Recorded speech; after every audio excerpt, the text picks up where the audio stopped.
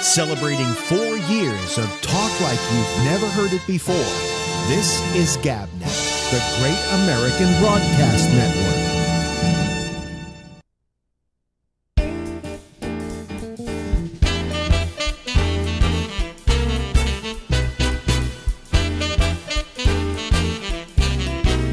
Let's all sing.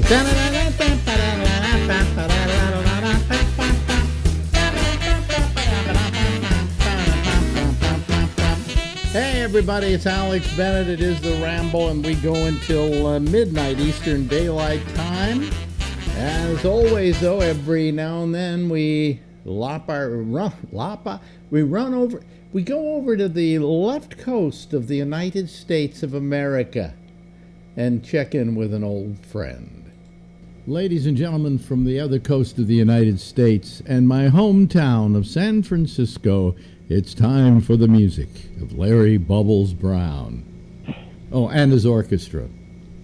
His all-girl orchestra. His all-girl orchestra. Who was the guy that had that in the 30s? Are you ready for this? I have trouble remembering names. I'm terrible, okay? But you throw something at me like that, and all of a sudden I say Phil Spitalny.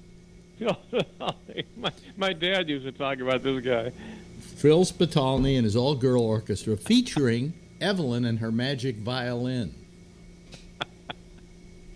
There must be videos of this. I gotta see what they did. I would imagine if you went on YouTube, they've got to have Phil Spitalny. There must be, yeah, but it actually sounds like it was a great idea. Well, I mean, it was a great idea if they were all naked. Yeah. The idea was, to begin with, for some reason, I don't want to be sexist about this, but a woman looks really silly playing a trombone. Yes. A guy looks okay playing a trombone or a tuba. But Evelyn and her magic violin, of course, women play violins. Yes, it's a very feminine instrument, as a matter of fact. But someone, I guess, felt an all-girl orchestra, and they were good. Who says women can't play? And I think in Some Like It Hot, the Marilyn Monroe character and her whole all-girl orchestra was kind of based on that concept of Phil Spitalny. Oh, okay. Yeah. Why do I remember a name like Phil Spitalny, and halfway through this interview, I'm going to forget your name? Yeah, exactly. Spitalny will be in there for life. Yeah. Why is that etched in my brain? As soon as you said all-girl orchestra, I thought Phil Spitalny. And I'm going, where did that name come from? Of all the names to be able to remember, Like, we're always sitting here, my wife and I, on television saying, isn't that the person who was in that thing? Yeah. Well, of course they were in that thing. They were in a lot of things. But who are they? And then I've always got to go to IMDb, and I feel like an idiot because it's like like Brad Pitt.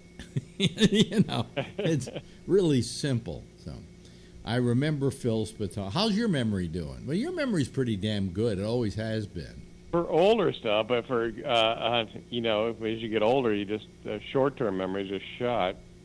Do you have this problem? I watch this show every day called TMZ. And TMZ is like this, it's like gossip.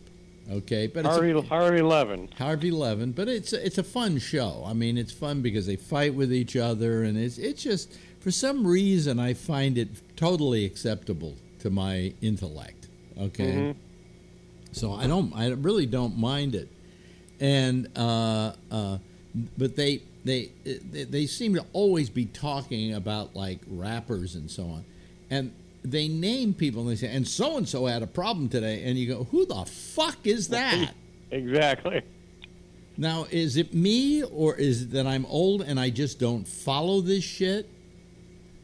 I don't know either. Yeah, we don't follow it. Or I don't care who rapper Bubba ZZ is or something like that, whatever the name might be. Yeah, the rap world is pretty foreign to me. Well, I mean, it's not like I didn't care about rap. I mean, I always kind of liked rap because there was years ago in New York, I had on the air a group called The Last Poets. And basically what they were doing is what you now call rap. And this was all born, and when I had them on the show, they explained what they were doing was actually invented in prisons. Wow. And this would be things that people would do in prisons. And you go, oh, that's pretty interesting. You know, that makes a lot of sense. And I loved it. And it wasn't exactly rap as we know it today, but it was the genesis of rap. And so I always remember that, and I always liked what they did. And when other people were doing stuff similar to it, I paid attention to it. So it wasn't like I'm that alien to rap, but it's just that today everybody's a fucking star. I know. You know, I mean, what I used to hate was when people would apply the word genius to anybody. You know, oh boy, he's a genius at that, or he's a genius at this, or he's a genius, he's a real genius. You know, and no, he's not a genius. He does what he does very well, but he's not a fucking genius. Einstein was a genius. Yeah. And how dare you minimize what Einstein did by saying that, you know, some comedian is a genius. Right. They say in comedy, genius is about C+. So. Yeah. Oh, by the way, there's a show on CNN. You get cable, don't you? No. Oh, jeez. My sister does. I can't see it there. See, it's why I love you, Larry. You have completely disconnected from the world. Yes, and it feels wonderful. Yeah, and your act doesn't rely on current events, so it doesn't matter. Timeless. But on CNN, they had this show called The History of Comedy. And I've heard. Someone told me that's actually pretty good. I brought this up last night on the show, and they had a thing about dead comics. The whole episode was about comics who died, and some people who allowed their acts to die because they didn't want to keep doing them, like Steve Martin and Larry David, people like that. But basically it was about dead people, and they mentioned Bill Hicks was the first image in the show. Wow. You know, who we all can... That was a comedy genius, okay? And he died at 32, pancreatic cancer. Terrible. Just terrible. A loss, a major loss. And they mention a lot of other people and so on. And then the whole documentary's over, and I'm thinking, where's Sam Kinison in this? Where's Lenny Bruce? They didn't mention Lenny Bruce.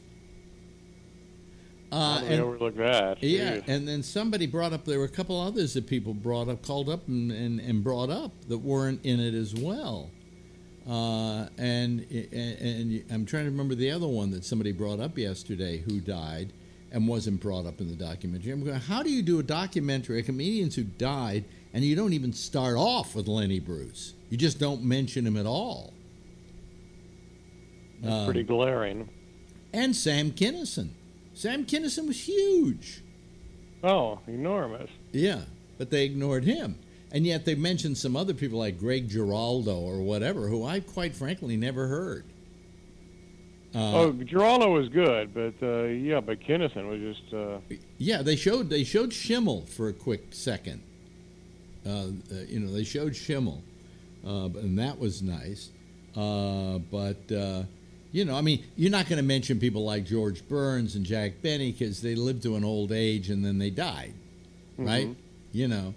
Oh my God, George Burns is dead. Let's put him in this documentary about dead people. Let's see here. They mentioned Joan Rivers.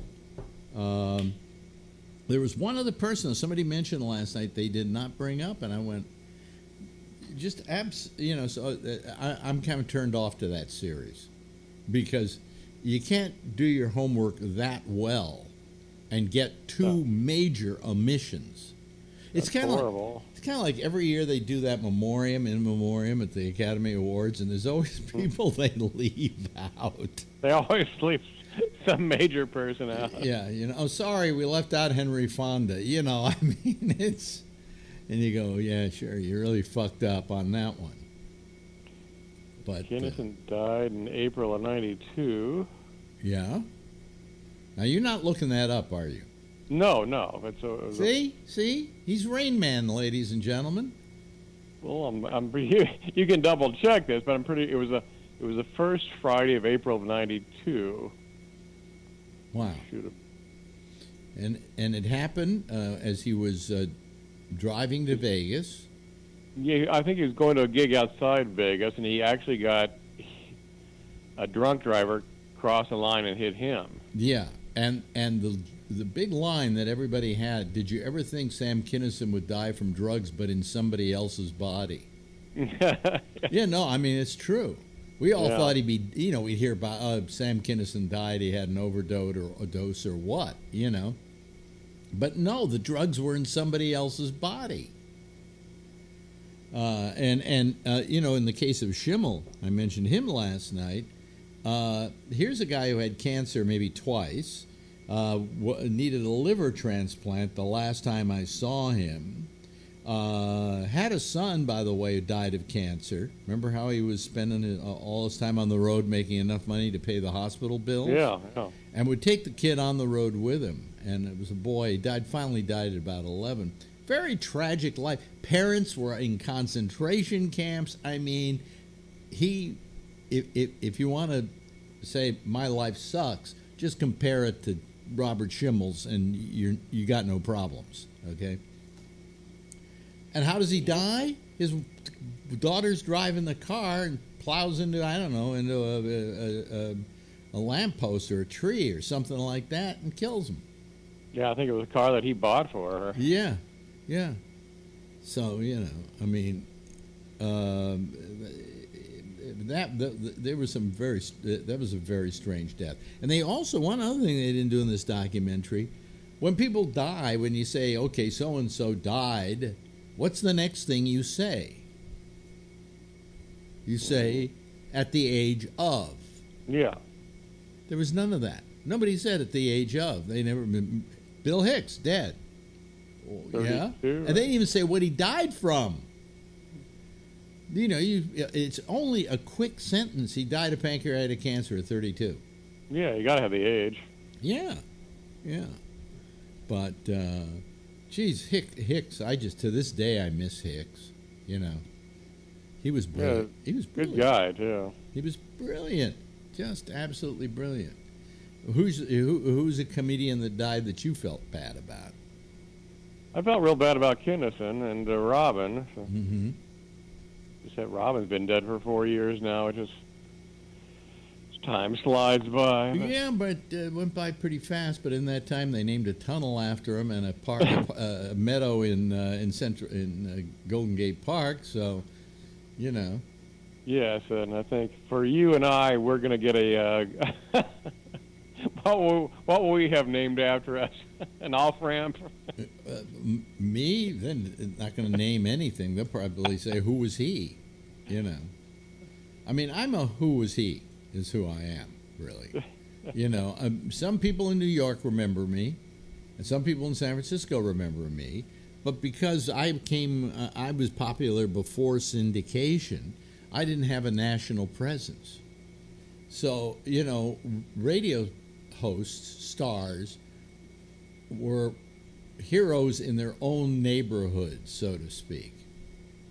Like in San Francisco, people in the rest of the country never heard of Don Sherwood. But if you were from San Francisco, the biggest radio personality probably in the country. Yeah, that's what I've heard. Yeah. But you didn't hear them because we're all kind of local. I call us, parking lot stars. We have a local fame. In San Francisco, you go to Sacramento, nobody knows who the fuck you are. So you were a local big shot. And today, if you're a local big shot and you do real well, they just give you a syndicated show, so you're then on 50 radio stations. Hell, I'm doing this show for this friend of mine who has a show on 50 stations. He only does it on Sunday nights between 10 and 1 in the morning, okay? And he does it from his laundry room in his house. Really? Yes. And they got the phone screener in Philadelphia and the engineer in Philadelphia. And he just sits there with this little box and starts talking into it and has a screen that says, "Oh, you have a call on line 1" or whatever. And that's it. I mean, when I'm going to be doing the show, and I'm going to be doing it out of CBS here in New York, and he says it's going to be a dingy little studio. And the producer is in the screener is in Philadelphia, and so's the engineer. I'm not going to see anybody. So totally isolated. That's why I wanted you to be on the show, but you can't do it because you got a gig that night. Because I'm going to be lonely. Well, you're going to be back in America's mind. This will be great. No, I don't want to be. You know, I mean, this is not. I don't want to host somebody else's show. I want to host my own show. You know what I'm saying? Maybe somebody will wake up and give you one. Nah, forget it. At my age, and one of the things I plan to do on this show is to actually announce what my age is. But I'm going to start off the show by saying I'm not going to tell you till the end of the show, and then I'm going to talk about the discrimination in aging that goes on in this country. Which is the only discrimination that's widely accepted. Oh yeah. You're 78. Well, you can retire. What do you mean I can retire? I don't have enough money to retire. You kidding me? Bubs, you got enough money to retire? No, that's why I keep working. Yeah, exactly. Showbiz generally doesn't have a good retirement plan. My wife is 98 and she's still working. At McDonald's. No, she's going to hate me for that. Because I revealed her true age. No, I'm kidding. Please, I'm kidding, folks. I don't want to have her go, "What the hell did you say about me?" But you know, I mean, who can, you know, this whole idea of retirement. Most of us are forced into retirement. I was lucky. I kept working until I was 73. Most people can't find a job at 56, 57. No. You know. And if you went out for a job, here's the one I don't like. Here's the one that bothers me. If you went out for a job as a comedy writer, you wouldn't be able to get it. No, they were, God, this is 30 years ago. They said if you're over 35, you were not considered by TV as a writer. Yeah. So figure that one out. I thought that writing you did in a quiet little room all by yourself and nobody saw how old you were. Mm-hmm. And that you wrote a joke and it was either funny or it wasn't funny. Yeah. Well, the networks, which were always run by morons, I think they had the feeling that if you were over 35, you were out of touch. I think it was 45, people. Actually. Yeah. Yeah, but the 35. Do you remember there was this one woman who went to the networks to propose a show, and they said, "Well, how old are you?" And she said, because she looked it, "I'm 18." I do remember that story, yeah. I'm trying to remember what the series was. If I said the series, everybody would know its name. And they said, "You're 18 and you wrote like this?" She said, "Yeah, you know, just off the top of my..." "Well, you're hired and we're going to do this show." And they did the show and they made her the head of it and everything. She was the head writer and she wrote episodes for it and so on. And then they found out she was 32 and canceled the show. Mm. Why? She lied to us. What do you mean she lied to you? You were going to make a discriminative decision based upon her age, so she told you she was 18 and you fell for it. Fuck you. Yeah. You know? And what do you remember the series?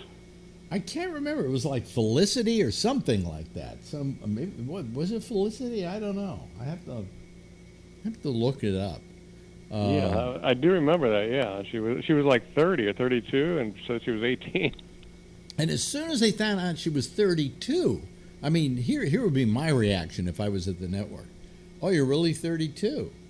Cool. You really write well, and you write for a young audience. We love that. Right. Just keep it up." But no, they went, "You lied to us. You're fired," and they canceled the series. And that's why TV died. And I don't think she's gotten a job since. Okay? Wow. You know. So talent has nothing to do with it. You know, and ages has everything to do with it. Audiences discriminate against age. You know, if you're too old and you get up on a stage and there's a young audience out there, they're just not going to laugh at you. If they're at a comedy show at all, because I don't know if young people go to comedy shows anymore. Yeah, it's mostly younger people. I think the average age of a comedy club is 25. Really? Yeah, and there's some consultants. They had a big meeting a couple of years ago for comedy clubs and bookers and producers, and the consultant said the average age of patrons 25. If they walk in and see someone on stage that's 50, they feel like they've made a mistake. Wow. See? And that should have nothing to do with it. Hey, no. Is it funny or isn't it funny? Did it make me laugh or didn't it make me laugh? And I just, you know, so imagine me at my age trying to get a job in radio. You know, I'll walk in the door and the HR person will look at me like I'm from outer space, like I'm a Martian. And they won't say, we're not hiring you because of your age. They'll say, boy, you're a real pro. Like that's what I was told by one guy. You're a real pro. Oh, well, thank you. Yeah, we listened to your show you did the other night for us, and boy, you're a pro. Well, good. What does that mean? I'm so old that we're not going to use you. What you're saying is I'm not getting the job, right? That's what you're saying. So, you know, in a way, I've given up. I mean, here a friend of mine offers me a national show on 50 stations to do because he wants to take the night off, and I really don't want to do it. You know, and I don't want to do it because I've given up. I've given up trying to do it. You know, in my mind, doing radio was a thing of the past. Going into a studio and sitting down and doing a show was always something I loved doing, but I realized that was never going to happen again. And I'm pretty much finding out that's never going to happen again anyway, because they told me it's a dingy studio over at CBS, so I'm expecting I'm going to be doing my show out of a broom closet. You know. So am I good? Can I still do it? You know something? I don't know. I really don't know. Because I haven't done it in 5 years, and that's the longest period I've ever gone without having a radio job. I think the longest I ever went was like 6 months. Actually, no, a little longer, a couple of years when I was between California and when I came to New York. And but, you know, for the most of my life, I've been in a padded room talking into a big bulbous object, you know, and I haven't done that in 5 years. And I even wonder if I can still drive. It's been a couple of years since I got behind the wheel of a car, and I'm wondering if I can still drive. I probably can. I probably get behind the wheel. It's probably like a bike. You don't forget. You know, about 10 minutes in, I will have everything down okay, and we're on our way. But I still. You know, it bothers me. I don't know whether I can drive anymore to any great extent. We were thinking about driving up to Vermont next month, and then we decided we're going to not do that. We're going to take a plane. But I was going to drive around for a while, and I was a little worried. Do I still know how to drive? So maybe one of these weekends I'm going to rent a car, take out lots of insurance. Lots of insurance. Total it. And see if I can drive, or whether, you know, my wife doesn't think she can anymore, although she probably can. Again, you know, it's the fear of something you haven't done in a while. But I really don't understand it. Are you? How old are you now? You're 65. I'm Medicare. Yes. You're Medicare, and you're 65. And I drive every day virtually. Do you get Social Security yet?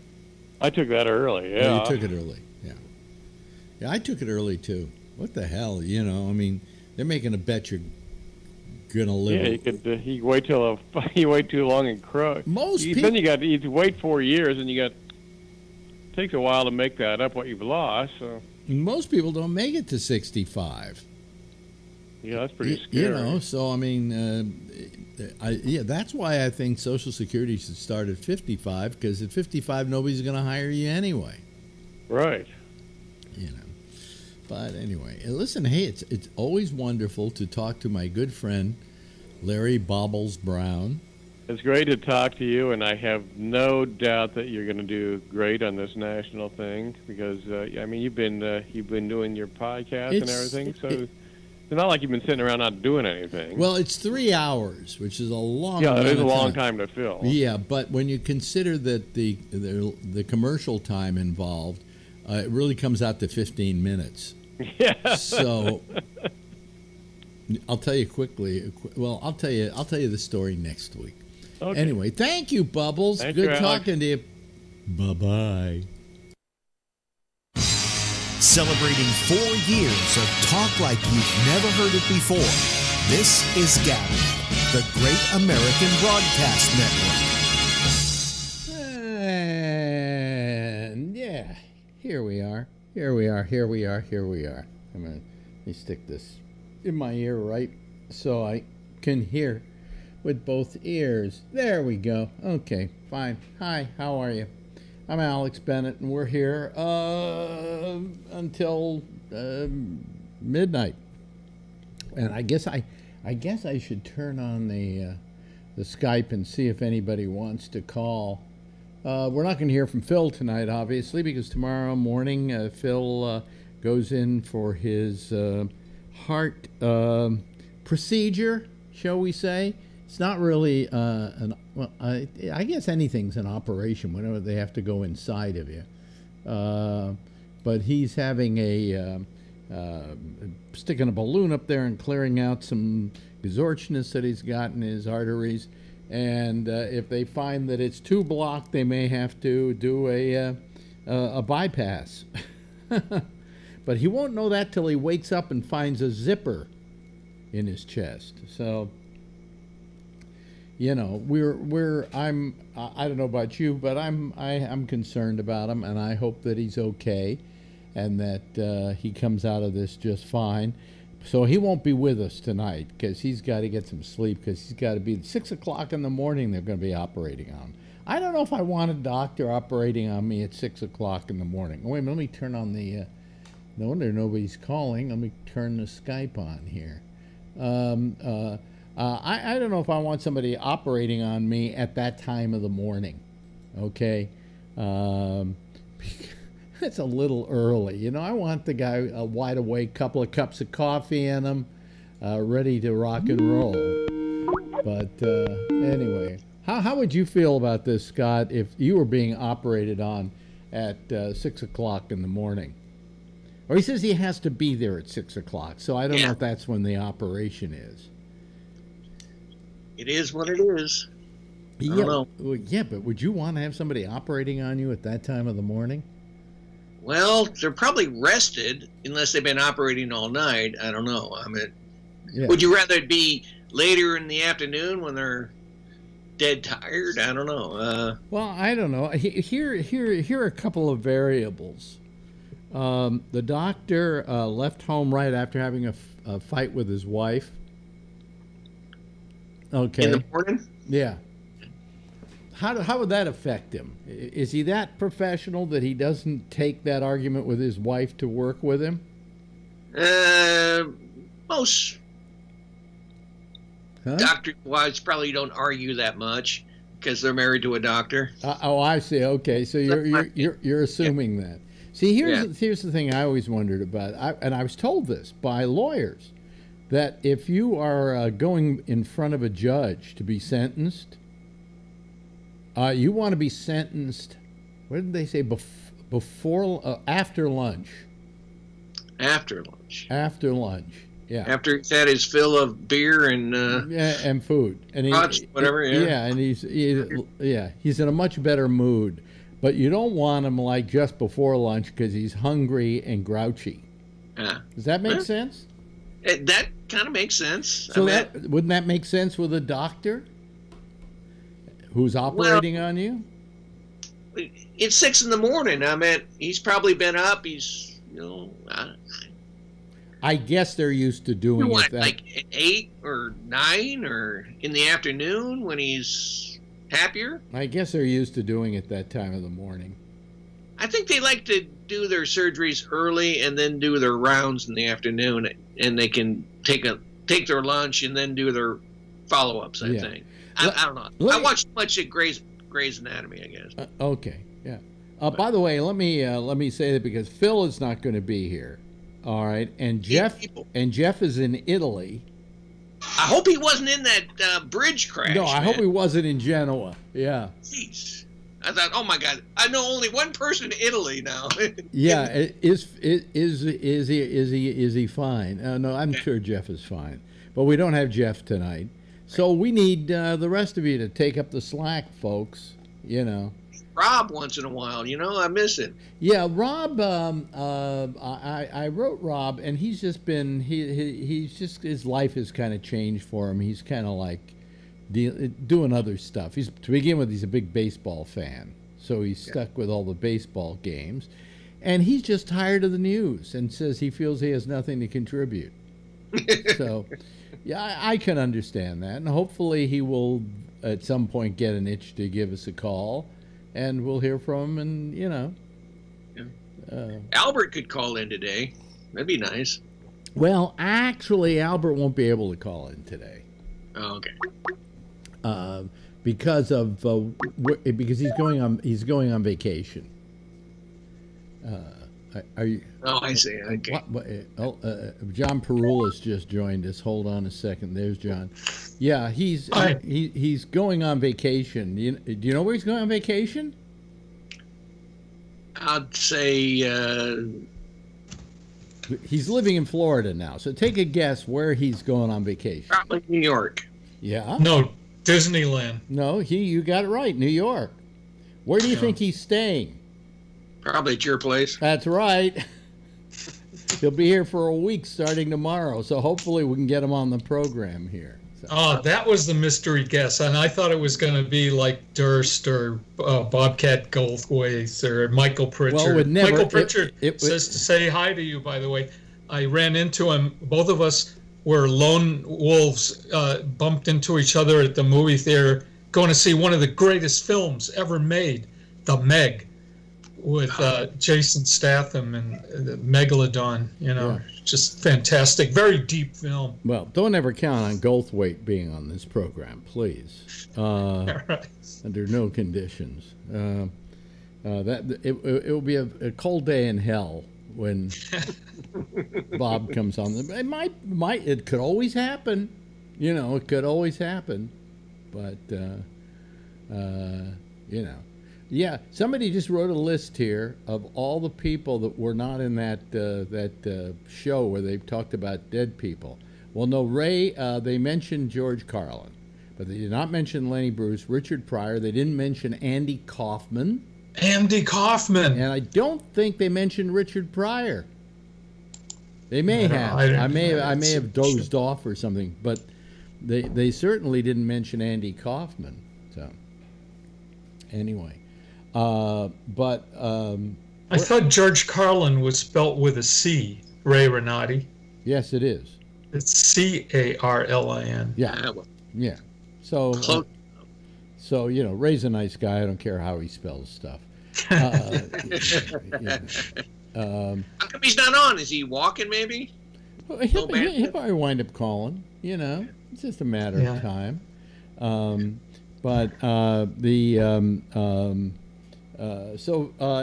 just hope that the doctors are in good shape tomorrow. The only problem I have is that, he's having it done at Kaiser.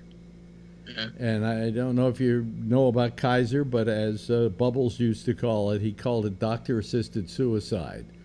And well, it's not a joking matter. No, it's not a joking matter, but neither is Kaiser, where my father died, and oh no, yeah. So, I mean, I just, oh, here comes Steve. Yeah. Oh, this is gonna be a great night. Anyway, He's walking in the wind. huh? No. In the wind. Yeah, you're gonna walk in the wind again for us tonight, or out in I traffic? will. No, it's not very windy, and I'm going to mute. I'm going to get some Italian bread, but I'll mute when I eat and sit on the bench to in a little breeze if there's a little How breeze. do you do all this when you're technically blind? Because I'm amazing. No, I'm highly partially sighted. Wait a minute. Let me get this straight. Are you considered legally blind? Yes, I am. But you're highly partially sighted? Right. That means, I can get around. You remember how Randy was when at DLJ? No, I don't remember how Randy was. Well, that's very similar to me. I can't read regular print unless I have those. I just wanted a simple explanation. I didn't want a whole thesis. Okay, well, it is Gabnet after all. Yeah, but it's not thesis radio, Right, right. Yeah. Right. No, but I mean, my color is good. Your color is good? Yeah, I use that a lot. If there's something in the distance. Oh, your color! I thought you meant you didn't look sick. Your color is good. No. But that's good too. You can see. No, I mean my color perception visually is very, very strong. Yeah. I'm like a bird. Yeah. So bird's eye. Yeah. I guess. Yeah. Can you watch porn? Yeah. You can listen to it. I can listen to it. I could watch it too. The only thing is I have to look close. Like this phone I have is it's a 5.3 screen. So if I hold it, like a foot away my friend, and I'm trying to remember his full name, Governor Patterson of the state of New York, I got to be a friend of, is blind. He's technically blind. Yes, we walked out of a restaurant with him, and he said, "I'm going to walk home," and he just walked home. He didn't have a cane or anything. He had a certain. He was very similar. Yeah, kind of partially sighted, but he was very good at it. And the only thing is that, like, when it came time to pay the bill, he said, "Could you write in the tip, because I can't see how much the money is." So I think we left a decent sized tip, Yeah. But he was amazing when it came to that. I mean, I said, "Do you want us to go home with you?" And he, no problem. He just, last thing we saw of him, he's walking off in the distance, So you can be blind and not be blind, Right. Yeah.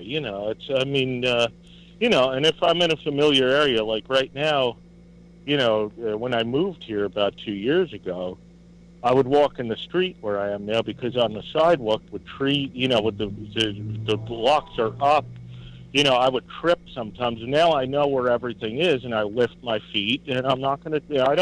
I don't need the cane. If I had a cane, again, we don't need a thesis here. We don't. Right. It would take me forever. With the things I have to carry. Yeah. Listen closely, folks. We're going to give a test later. Yeah. Well, you got to give a prize. If you're going to have a quiz, then you got to give like a booby prize or something. Something like that. Yeah. Yes, Scott.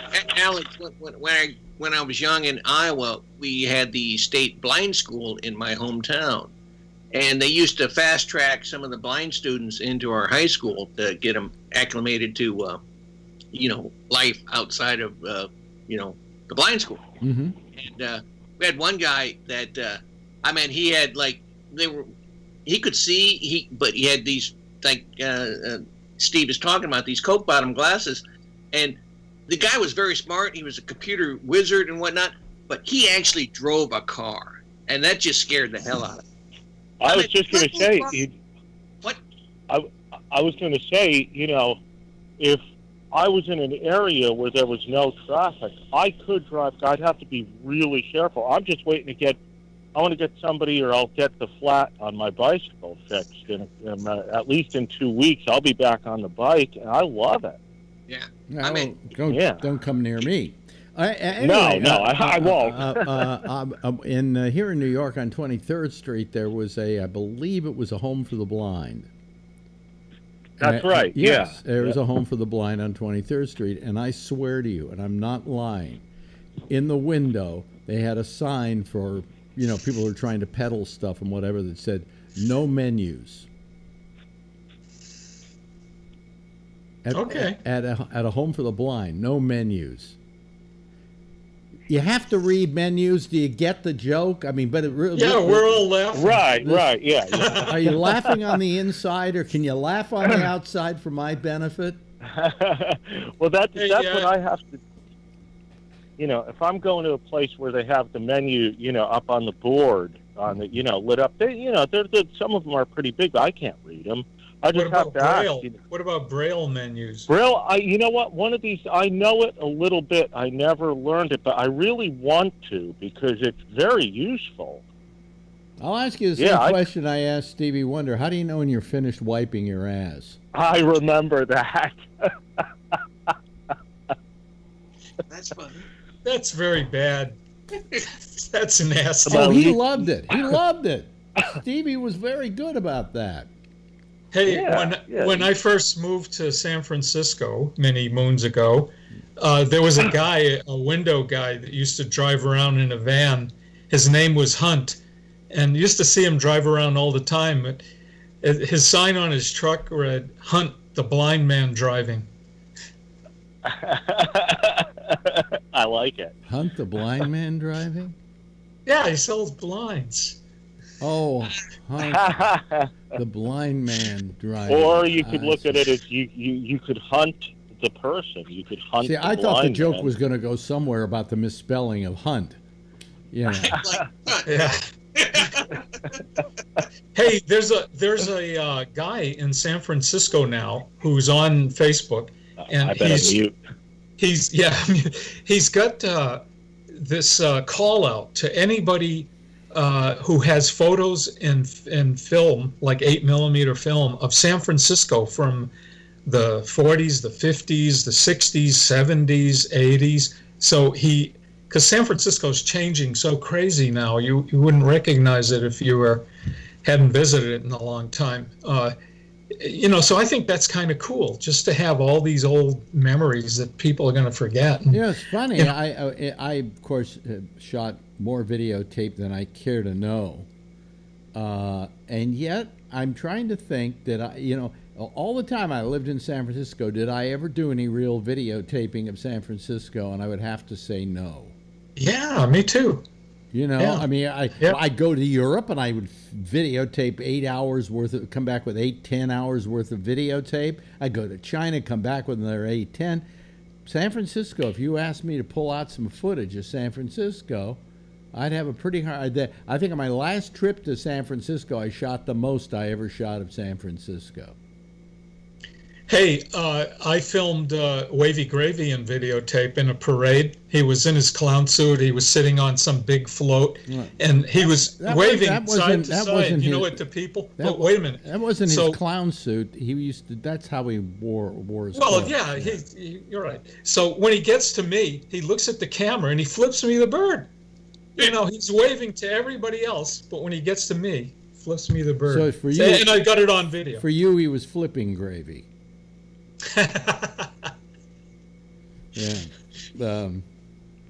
Wavy Gravy. I always had a certain. How could I put it? Well, if you were at Woodstock, you must have met him or seen him or something. I knew him. Yeah. I know him by the name Hugh Romney. Yeah, Hugh Romney, right? Forget about Wavy Gravy. It was always Hugh, and he was kind of, I don't know, I never could figure out whether I really thought he was interesting or not.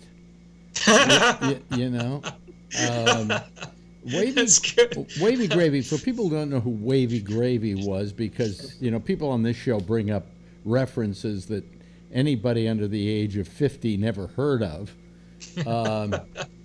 Wavy Gravy was one of the head, I would say, was the head honcho with a group of people called the Hog Farm. Yeah. And the Hog Farm went around and did, you know, he was always dressed up as a clown. And they would do all kinds of little street theater and things like that, and you know, show up at various events, like they were at Woodstock, as an example. But he just one time, I remember my most interesting time with Wavy was that Paul Krasner and I were asked if we would go do the not the Jerry Lewis telethon, but the cerebral palsy telethon. So we both agreed to do it. I don't know why. He decided he wanted to do it because he wanted to write an article on doing a telethon. And I decided I would do it because, hell, you know, how can I say no to kids who are gimpy, you know? So I go to this thing, and to begin with, I get really pissed off because there's this woman who gives us a lecture before we go on the air, saying we don't refer to cerebral palsy as to the people who have it as being handicapped. We refer to them as handy-capable. And I thought that was the most pretentious piece of crap I ever heard in my life. You know, if I were handicapped and you called me handy-capable, I'd fucking hit you. You know, I mean, it's just, well, don't condescend to me by calling me handy-capable. Am I right, Steve? You can't hear me. He fell asleep. Hey, but that sounds like you're right. What? You're right. Yeah, yeah, abnormal. I can never understand even the handicap. I don't even know. It sounds like a horse race or something. Yeah, but at least handy-capable just sounds like it's pretentious. Oh, it's so condescending. And it's condescending, yeah. So anyway, so now we go on the air, and I've got a script to read. It's on a teleprompter.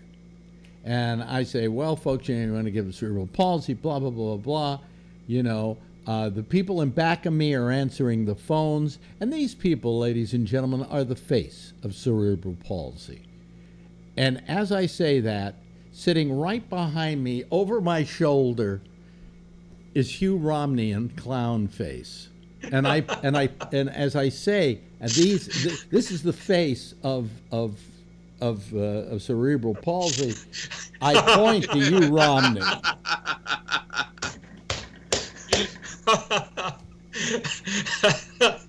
Good one. Yeah. Touche. Yeah, it was one of my greatest moments in show business. Yeah, that's the last time I ever did I did the only one I would ever do. I believe it or not, I used to do the muscular dystrophy telethon, the Jerry Lewis telethon, and the reason I would do it, that was in spite of Jerry Lewis. It was the only organization where I found that something like 90% of the funds that were raised actually went to research. Everything else, like cerebral palsy, I stopped doing that the minute I found out cerebral palsy. It was like 45%, only 45% went to research. The rest went to paying high-paid executives to collect money from you. Yeah. But so I always, after that, I always checked out how much, you know, people were charging. You know, how much people, what kind of percentage was going back to the actual solving of the problem at hand. Alex, did you ever hang out with the Diggers? You know, Peter Coyote's bunch? I never, I think I bumped into them on one occasion, but I never.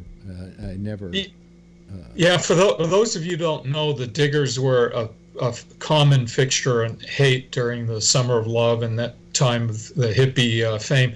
And they used to drive around in a big pickup truck or a flatbed, you know, throwing out food and money. They used to throw, you know, fives and ones all over the street, and people would go scrambling. And famous actor and narrator Peter Coyote used to be a digger. That's one of the things he did. That's why his name is Peter Coyote. That's not his real name. That was his digger name. Yeah. Yeah. Yeah. So anyway, hey, listen, by the way, folks, you can call. It would be nice if you joined us. Join the citizens panel.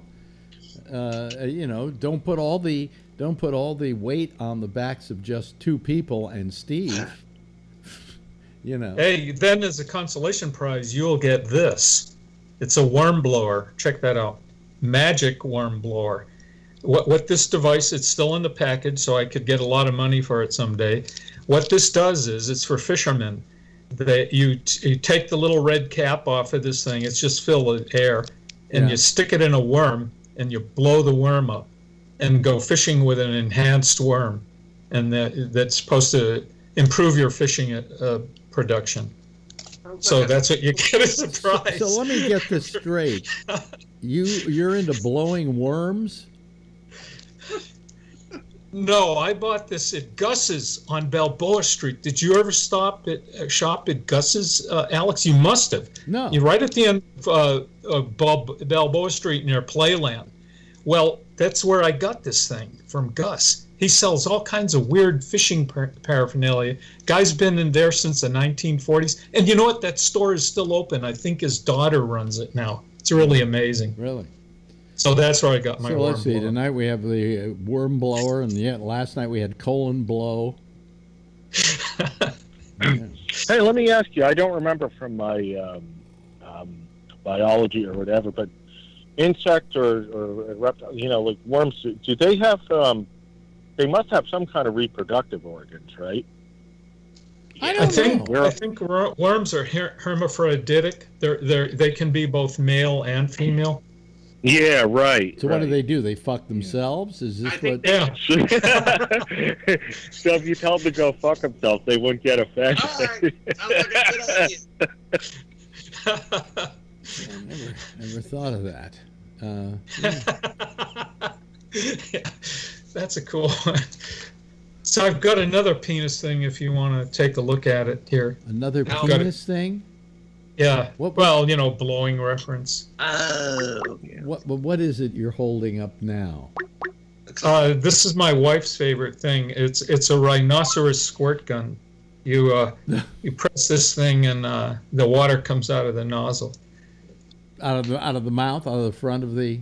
Yeah, right there. See that? Oh, look, Tommy Yamaguchi. Just as you come on, you see a rhinoceros with a triggered penis there, or whatever that is. Exciting. That's a water gun? Yeah. I literally have I have an elephant gun. I really do. It's a little. My brother had it. It's a little handheld water pistol. Yeah. Really? The water comes out the trunk. Well, this here, the water comes out the mouth there on that thing? Yeah? Yeah. Well, it's very nice. You could fill this with Jack Daniels or water, whatever, Yeah. Well, I don't know. If you were, let me ask Tom this. Tom's a father, right, Tom? Yes. 2 daughters. Yes. And if did you ever let your kids play with not guns but water guns? Water pistols? Yeah, I think they've had water pistols. Because some people are just like, no, I wouldn't have my child, use water pistols because it's not politically correct, and you're telling them how to use guns. That is so ridiculous. I mean, really, come on. Political correctness run amok. Yeah. I was just wondering about that because I'd actually, hello, Keenan.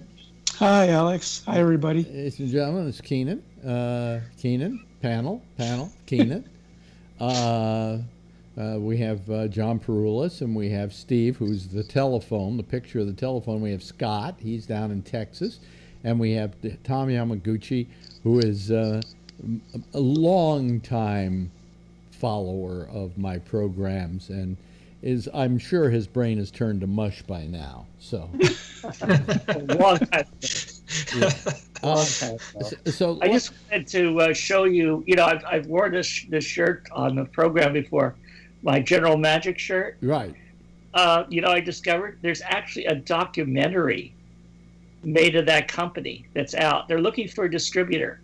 But it's a story. It's the General Magic story. Now, General Magic, and let me see if I've got this, if I remember this correctly, because a lot of these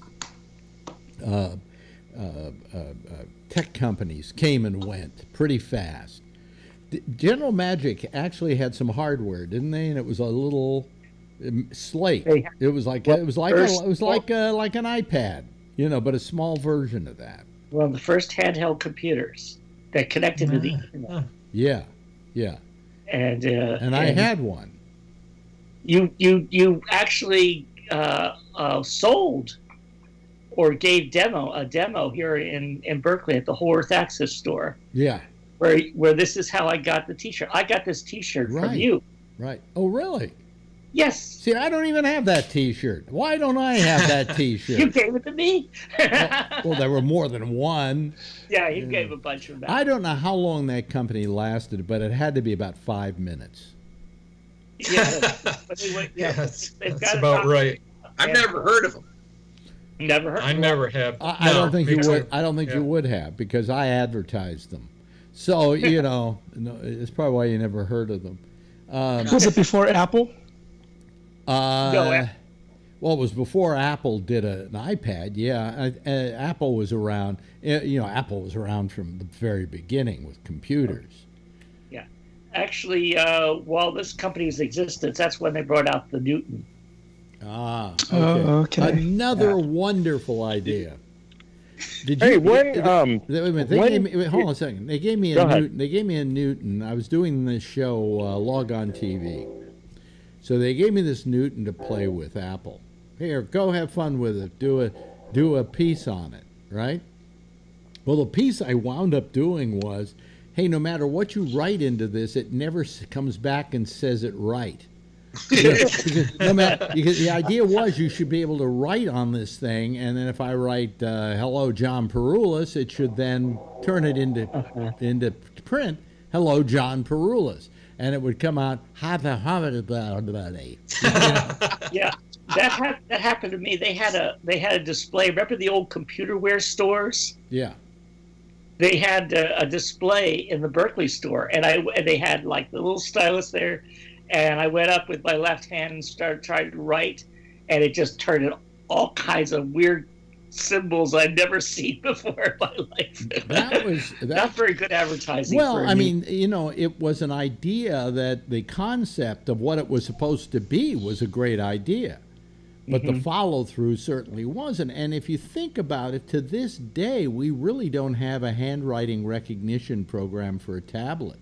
They never built that into the iPad or whatever. You just type it, right? But it would be nice if you could write it and then it turned your cursive into print. But everybody's cursive is different. Oh, sure. You know, I think handwriting is like a fingerprint. Nobody writes exactly the same way. Yeah. When I had a Palm Pilot, you could write on it, but you had to write letters in a specific way for them to translate. Right, and that was a pain in the ass because you had to learn the alphabet all over again. Yeah. You know. Well, I was able to do it. You know, the A was like a upwards down triangle thing, and so on. But I remember that. I remember that very well. And the Palm Pilot actually is kind of what put the Newton out of business, because everybody kind of fell in love with the Palm Pilot. That was until the iPhone came along, at which point nobody gave a shit about the Palm Pilot. You know, and I guess they went out of business a short time after that. Yeah. Computer question, the easy one, because you always followed computer. Well, when did Apple actually start? When did they? I mean, they were there almost like from the beginning of computers. Was they IBM? They weren't before IBM, though, right? No. They started 76. Yeah. Okay, that's what. Were they the ones that had that little handheld little football game and all that thing people used to play? Was that Apple? No. Apple was the Apple computer. There was the Apple II, which is the first Apple I ever saw, Oh, yeah, I remember. Al Goldstein owned one, and I played with it a little bit and couldn't figure out what it was good for, and finally went back to playing with this Atari, which, by the way, was a very good computer on its own, the Atari 800. But, you know, basically I used them to play games. Fuck it, you know. They weren't that good as computers. They only became good at computers the minute I realized that a computer could be useful was that I had an Atari 800, which only had 400 characters across the screen. But I had a program somebody gave me. It was a bootleg called VisiCalc. And I put it in, and it was like I saw that it was like a spreadsheet. So I called my accountant, and I said, "Gary, you got to get over here and see this thing. Tell me what it is." And he went over and he saw. He said, "Well, it kind of looks like a spreadsheet." He said, "Let me just put some numbers in there." And he put in like 400, and then the next line 400, and then created a total, and it totaled it up. And he said, "This is amazing. Where do we get these?" You know, and immediately we went out. Actually, what we went out and got were IBM computers at the time, because I still remember it changed his whole life. Because up until then, he was going blind doing spreadsheets, you know, and having to write in and use the calculator to add up the rows of numbers and everything. And now here's somebody would just go, bloop, there were the numbers that were all added up. And yes, I was just thinking. What? I was just going to say, I just remember, I thought it was so funny when I heard this. It's not because it's mean, but it is about President Reagan, so, you know. Well, will you get to what you're going to say? Yes. What is the difference at the time, this is 30 years ago, what was the difference between President Reagan and an IBM Selector 200 typewriter? I have no idea. The IBM has a colon and a memory. Very good. Thank you, ladies and gentlemen. Yes, Tom Yamaguchi. Yes, I was just going to make a recommendation to Steve. There's a great book, and I've recommended it to other people. Everybody loves it, and I've recommended it to. It's called Fire in the Valley, and it's basically the start of the Silicon Valley with Apple Computer and Atari. Oh, cool. And IBM, and IBM, but Microsoft. So I would suggest that. There's also a great old PBS series about the homebrew computer club called The Triumph of the Nerds. You remember that one, Alex? Yeah, absolutely. That's a very good series as well. I also remember Fire in the Valley too. I mean, it's quite an interesting history, and when you think about it, what's happened in a small amount of time. I mean, now that I look back on it, I think of it as a small amount of time. I suppose to a kid who's 15 years old, it was long time ago. But this stuff, I mean, the development, how we've gone from, you know, the Apple computer and the IBM computer, home computer, to like a thing I hold in my hand that has more computing power than all the computers on the mission to the moon, you know. This true. phone. I mean, they could have gone to the moon with an iPhone. Yeah. Hey, this is a 30 gigabyte SDHC chip. Yeah.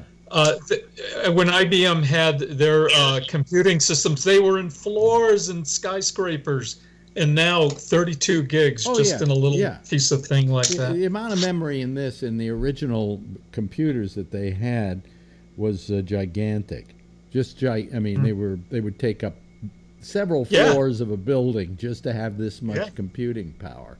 Yeah. And everybody takes this for granted now. You know, you get on the train now, subway here in New York, and I counted the other day, and I think I only counted out of like about 20, 30 people on the train, 2 people who weren't looking at a phone. Everybody's looking at a phone. Then you go out to dinner, and everybody is eating dinner looking at their phone. They're like addicted to these things. I know. That's why I like it, because, you know, you and I guess a lot of the listeners, too, are radio people. You know, we have the screens, and we use them when we want, but I've had my phone out since 2:30 in the afternoon. I could probably maybe 5 minutes at the most. I had the screen on because I'm listening to things. I just look at it because I think it's pretty. And as I said before, this is the new iPhone X, and when I turn it off, see, it's off now, and then it hasn't recognized me yet because I'm not looking at it, but now I'll look at it, and it recognizes me, and the lock unlocks, and then I'm able to, it recognizes me, which is, as I said, weird. More than my wife does. So, it's Minority Report, man. By the way, we've lost a lot of viewers tonight. What's happening? Yeah, they don't know what they're missing. I mean, look what we have to offer them. This and this. Yeah. Maybe they call up to hear us argue. What? I don't know. Where are you, folks? Come on back. What am I yelling? If they're not watching, they're not watching. Anyway, yes, yes, Tom. Well, if you want to change your tech talk, I've got some breaking news. Oh, yeah? Our Interior Secretary, Ryan Zinke, has determined that the real cause of the forest fires here in California... Wait a minute. Let me take a guess. It's not God. No. No. And is it... Well, our president said it was... I think too much water or something. I can't remember what our president said. But not enough water? The water going into the Pacific. They weren't using it to put out the fires or something. Oh, I see. Okay, yeah. Well... Okay. Zinke says it's all the fault of environmental terrorists. Now, he is in charge of what again? Department of the Interior. Which means all the national forests. Environmental terrorists. Well, yeah,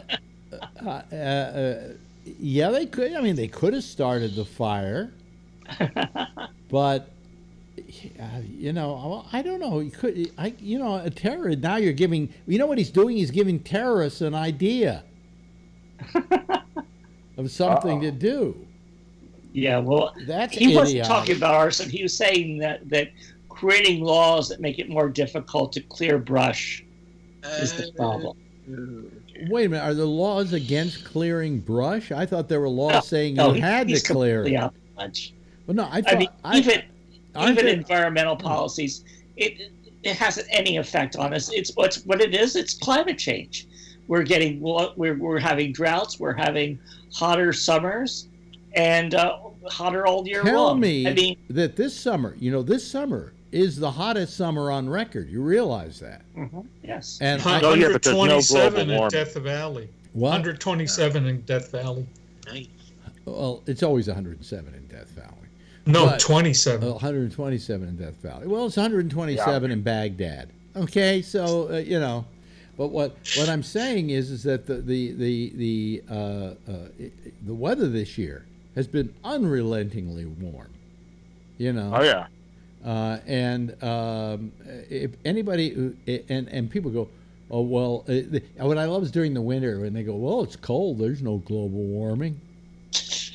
They don't understand. Global warming has nothing to do with things getting hotter or colder. It has to do with a general trend of the planet warming up and things changing. Yes, Keenan. Look at India. India's had record heats this year too. Yeah. Record-breaking heat. It's the oceans. It's the oceans, and and that's the other thing. We've got these idiots that don't understand. The oceans are the terrorists. That's the problem. Terrorists. Yes.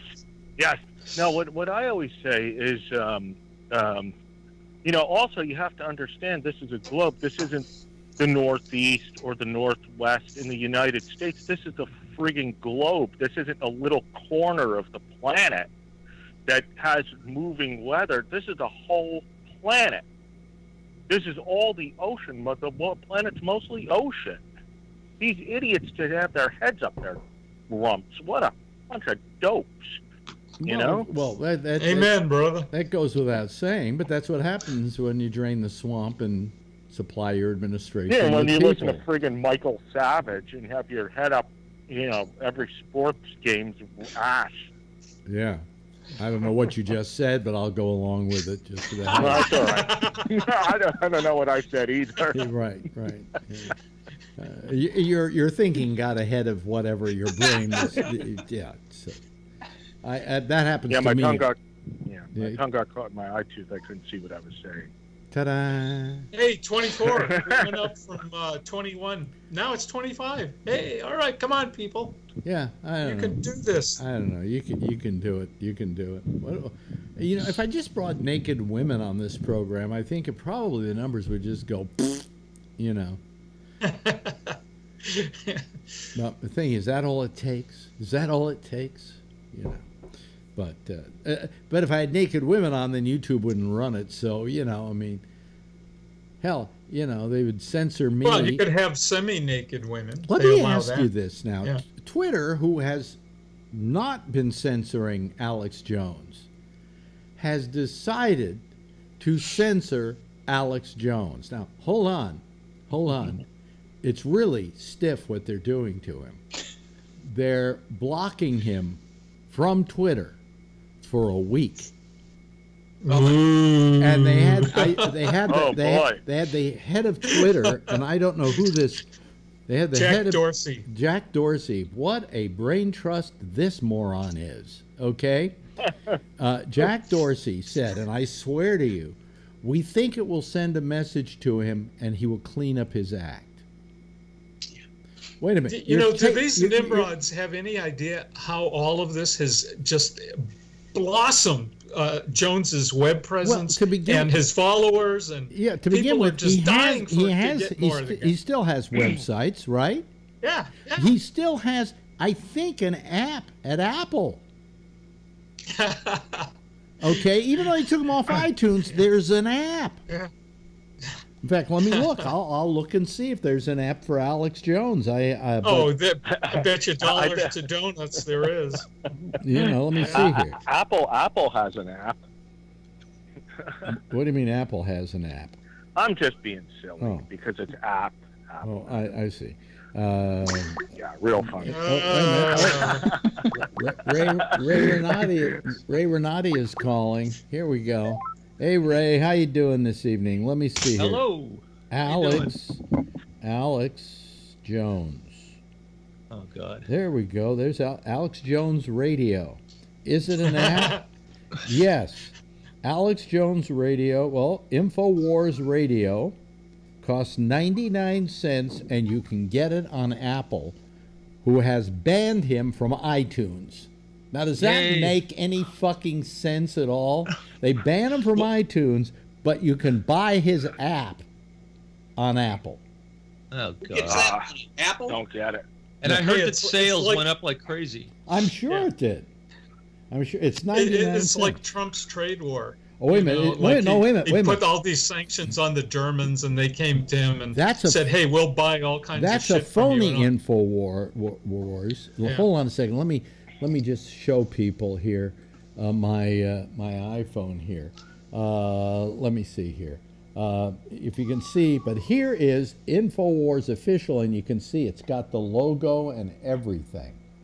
Okay. Wow. And you can buy it up there. Okay, you can buy it on Apple. So they're charging for it now. I got it for free the other day. I deleted it. No, this is free. This one was free. Oh, okay. There was one there for InfoWars. It was 99 cents. Probably somebody trying to make money off of it. Okay. Oh yeah. But that was what was going on with them. I mean, it's amazing. It's just amazing. The hypocrisy of it all. I mean, the idiocy of Apple saying, well, we're going to show him. We're not going to run Alex Jones on iTunes. And then they're selling his app. Yeah, stupid. Well, he's making a fortune. Huh? He's making a fortune on his app.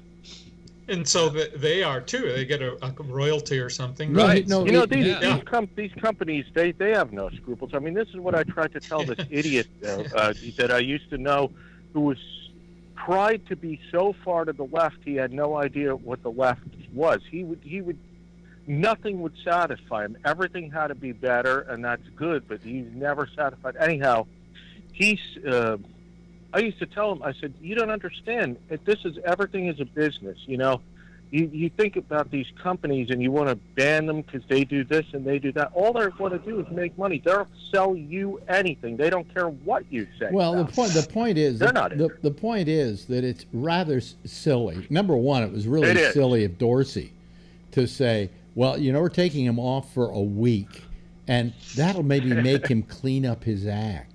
What? Yeah, right. He doesn't give a shit. He's still selling his selling his. No, he's not selling his app, giving his app away, and then you watch it, and he's got commercials for male enhancement. I think is the stuff is a major sponsor. Oh God. Karl Marx said, when it comes time for a capitalist to commit suicide, another capitalist will sell him the rope. Exactly. Yeah. Exactly. Karl Marx. Wait a minute, Ray. Did you talk about what Trump did today? Taking away the security clearance of Brennan. Brennan. Did you talk about that? I have it here. I mean, that just blows my mind. John Brennan, who speaking of blowing, wait a minute, hold on a second. Hey, excuse me, John. I'm trying to talk to Ray. John Brennan, in case people didn't hear, who was the head of used to be the head of the CIA, isn't any longer. I think he was under Obama. Got his security clearance. Unbelievable. Killed. Because he said Trump was a traitor. And so Trump said, what's her name? Sarah Huckabee Fatfuck Sanders said that it was done because he was acting in an irrational manner. Yeah, and he was telling lies. Yeah, and he was telling lies, like that he's a traitor. Who's that remind you of? and there's a list of like 10 other people. Hey, you asked me who does it remind? They're all Democrats. You're saying who does it remind me of? Doesn't remind me of Hitler. I knew Hitler, and he's no Hitler. Who said that? It was the guy. What's his name? The senator from Texas. Oh no, that's lying. Yeah, it was running. For vice president. Oh, who was the guy? What's his name? Come on, guys. I can't remember what it was. Quayle. Oh, it was Dan Quayle. I knew Jack Kennedy. Yeah. You know Jack Kennedy. And you're no Jack Kennedy. Oh, damn. The senator was from Texas, right? Oh, Lloyd Benson. Lloyd Benson. Wait a minute, Lloyd Benson. Oh, that's wait a minute. I'm going to give it to Scott anyway because he was trying to yell it out and everybody was jumping in, but he had it. Yeah, Scott had it. Once you said Texas, then it dawned on me. Yeah, I forgot. Right. I can picture him, but yeah. And when he said that, all America cheered. You could just hear a collective cheer go out. And the timing was so perfect. It was just perfect.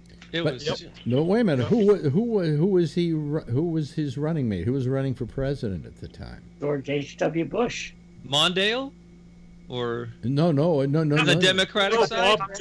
Bob Dole. Bob. No, it had to be. He was a Democrat. Yeah, he was a Democrat. So it was either Mondale or Dole. Mondale or. It was Dukakis. Dukakis. That's right. Dukakis. Boy, when you think about it, you just mentioned Mondale. You mentioned Dukakis. These are people who have just become an absolute footnote in history. Yeah. Do you even remember Dukakis, Keenan? Yeah, I do. Really? Of course, the guy with the bushy eyebrows. The guy with the bushy eyebrows. There was no hope. He might look like he's 25, but we remember Dukakis. And his sister was the actress Olivia Dukakis. Yeah. Did you know that? Yeah. They weren't related. And I talked. Yes, they were. It was his sister. They were. It was his sister. No. But I found out something about Olivia Dukakis, and I hope she's not. I think she's still alive. But go ahead, sue me. I talked to an actor who worked with her, and I said, "So how is she to work with?" He says, "There's only one thing I remember about Olivia Dukakis: her farting." Oh no! He said we'd be doing a scene, and she'd fart. And we try to do the job without gagging. Yes, so whenever I go to see a movie and Olivia Dukakis is in it, I think of her farting while she's doing the scene. Olympia Dukakis. Yeah, because I couldn't find. I got Olivia Olympia, right? You got right. Olivia Newton-John. Joan Rivers, I remember a comedy sketch she was doing about Dukakis, and she says, "I don't trust any man that has mustaches above his eyes." Those were cool, man. Remember when he was in the tank? But my question is, what possessed the if you want to talk about the Democrats as losers, what possessed them to nominate Dukakis? It made no sense whatsoever. Yeah. I mean, you just one look at this guy and you go, we can't run this guy for president. He looks too goofy. Yeah. Yeah. Maybe the there's Russians something rigged it. about something about Massachusetts governors becoming president. I mean, Calvin Coolidge was a governor of Massachusetts. Mitt Romney almost became a governor. John Kennedy. Oh no, Kennedy was a senator. Sorry. Yeah. Yeah. So but all I'm saying is that he's the cousin. Michael Dukakis was the cousin of Olympia Dukakis. Oh, really? Not the brother? Okay. Cousin. Okay, you guys are armed with Wikipedia, and I can't get back here to get to it. I'm not trying to tell you you're wrong. I'm getting a second screen here somewhere where I can outdo you by going to because if I have to do it, I have to go back here to go look at it. Well, that would make a great show. Just guys arguing fake news with different screens like this, and each looking at a different source, to validate whatever viewpoint. Well, you need Phil here for that. I mean, Phil will find... Today, there's an organization, I got an award from them, by the way, called the RTNDA, the Radio and Television News Directors Association, or whatever. I should know the name of it because they gave me an award that I have somewhere, which is actually more prestigious, believe it or not, than an Emmy, because it's a really prestigious news organization.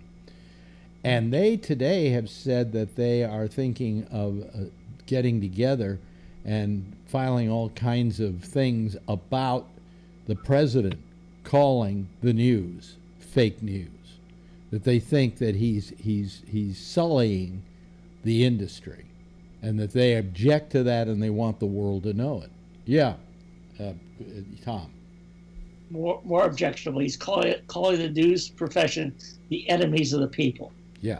And that's probably what they're really saying about. Didn't Hitler say something like that about the news in his day? All down through history have said the same thing. Yeah. The journalists are enemies of the people.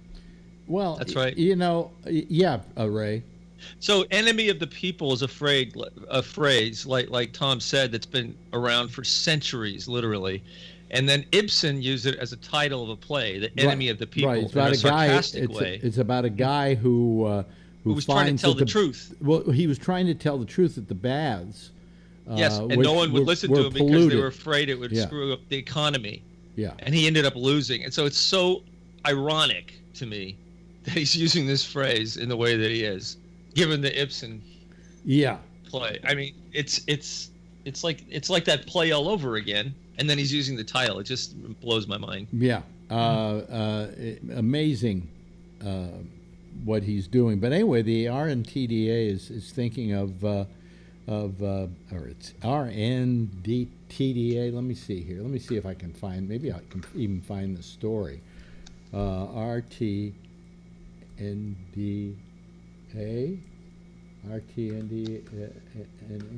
The Murrow Awards, ethics. Here we go. Here they are, and then let's look at news. Yes, okay. I'm not looking at you folks because I'm having to read back here. It's the only way I can do it. That's why they have an advantage over me. If anybody can find this article right now, they can read it instead of me.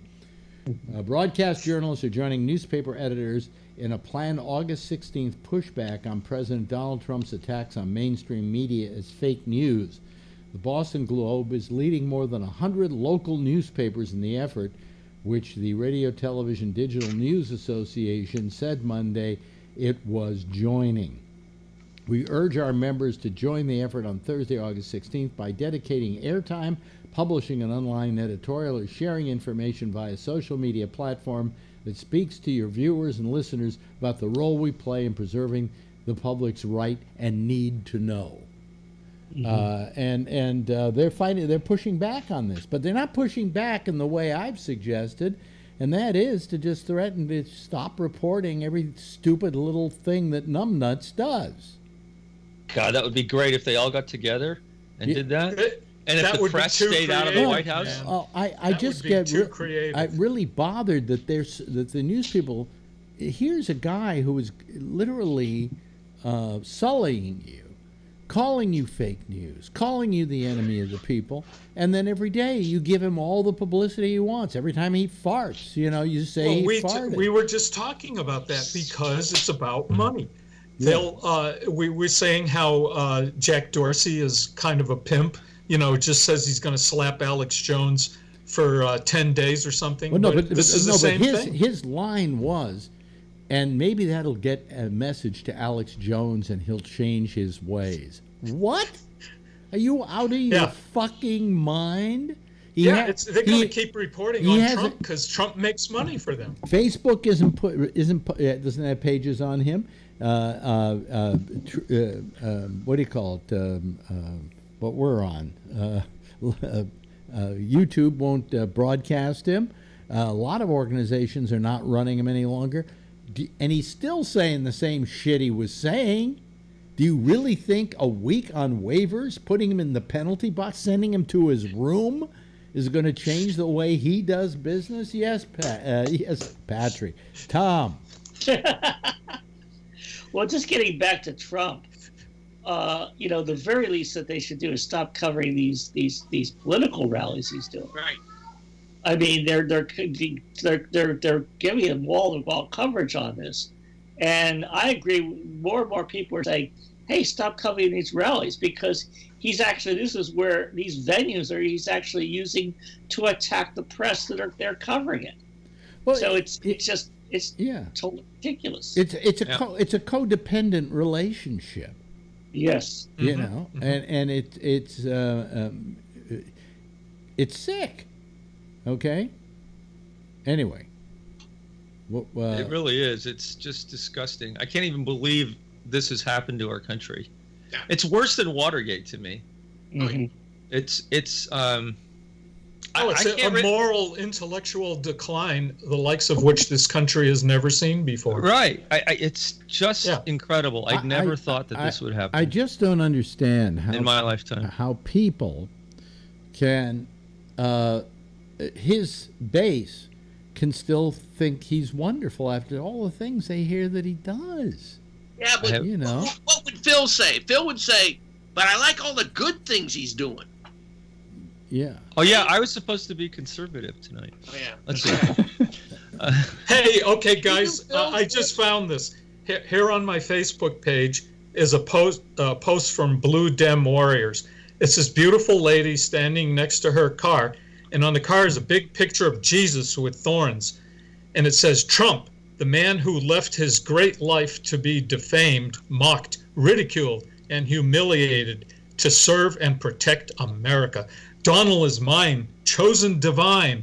Stand with him before man, and I will stand with you before my Father in heaven." It's right on. I got California plates. Oh, no. What kind of Facebook friends do you have, for Christ's sake? No, it didn't come from her. It's came from one of my progressive friends. Finding this somewhere, and saying, "Hey, get a load of this, dude." But I mean, come on. I think my friend Penn Jillette went to the Vulture or someplace like that and said he knows the tapes exist of Trump saying the N-word, which we all know what the N-word means, so I don't know why we keep saying N. I know. He said that when he was doing The Apprentice, heard him say it to a point where it made him personally feel uncomfortable. Wow, yeah. All right? Wow. So, yes, Keenan. There was an article in the CNN website today with Penn Jillette being quoted or being interviewed. Yeah. I read today. So. Yeah, it probably is. Wow, Penn Jillette has more credibility than Trump. This could be the beginning of the undoing of Trump. I have more credibility. But see, the thing is, I mean, this is all a diversion because you're never going to convict Trump on anything for saying the N-word. It's not illegal. I mean, they're not going to care. He was a pussy grabber. He said all these other things they know that he said, and they don't care about that. I mean, this is a waste of time. I still want to know how you grab a pussy. Well, it has to be a big pussy. Well, that's because you're blind and you can't see it. So, hey, I could feel it, baby, if I wanted. Well, okay, well, then you know how you grab a pussy. There are some that you can grab. Well, yeah, I guess you could grab the hair. I guess you could grab the snatch. I mean, you know. Or if it's like large labia majora. Yeah. Yes. I'm sorry, but I just tell it like it is. Yeah, labia majora, by the way, is not a constellation, in case people are wondering. Hey, you know, it's just part of the human body. Well, I mean, we all thought that alone would get him. He wouldn't possibly win an election because of that. Yeah. And you know, we heard him say it, or we kind of heard him say it, because they kept bleeping out the word pussy. I mean, I wish they had left it the way it was, because then everybody would have heard it for how egregious it was. And even if you say, oh, well, that was a couple of years ago, and that's the way guys joked with each other. I'm sorry, I never joked that way with other guys. And if they started joking that way, I'd call them on it. Yep. You know, what kind of an asshole is Trump? He's a fucking hillbilly. You know? Yeah. But that's exactly why, even if we hear these tapes, nothing's going to come of it. Well, you know, he is absolutely right. He could shoot somebody on Fifth Avenue and nobody would even come after him. Everybody would be defending him. The guy probably asked for it, you know? Yeah. Well, it's funny because, you know, a lot of New Yorkers are the ones who really don't like him, I think, more, you know, because they're used to him. They know that he's just full of shit. Oh, we're happy that he got elected president because that's how we got him out of New York. Well, that's a good point, too, yeah. You know, I mean, no, he's always was very unpopular in New York. New Yorkers looked upon Donald Trump as a, now I won't say carpet salesman because that would be besmirching Phil. Yeah. They kind of looked upon him as a you know, a carnival barker. You know, that he never really had any great business sense. He simply presented himself as a businessman, as a guy who knew, and then that was his cakes and cookies that he was selling. You know, was, oh, buy my book. You know, I'm a rich guy. Buy my ties because I know how to have rich ties. You know, buy my steaks. This is what I eat because I'm rich. You know, and then he would sell his name to put on the front of buildings he didn't even build. That's right. So yeah. It was all branding on his part.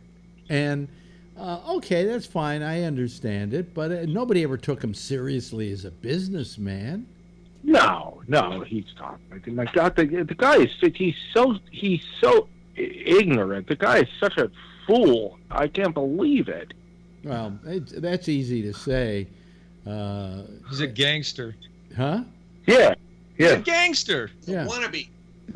He cavorts with gangsters. Well, he does gangsterish things. I'm going to defend him, okay? Because I live in New York and I know how business is done in New York. And that if you're a builder and you want to get a building built, and you want the trades to come in and build your building, like the steel workers and so on, you got to have the mob on your side. You got to deal with the mob in order to get that building built. Because nothing. Well, I know. You know, so that's who he did business with, and because he did business with them, that's the way he winds up doing business. Exactly. You know. That's the only way he knows how to do it. Hey, in the Catholic Church too. My uncle was a priest in Chicago, And one of the regular guests that used to take all the priests out for dinner and treat them and donate lots of money was Carlo Gambino. Of course. There you go. Of course, but you got to remember, the mob were Catholic, and so therefore, when it came to to the church, this was a very holy thing to them. They were all very very religious. Yeah. I mean, I don't know. I don't know. They never learned "Thou shalt not kill," but I mean, yeah, I just got a little problem with that one. Well, whatever's left of them, they still are.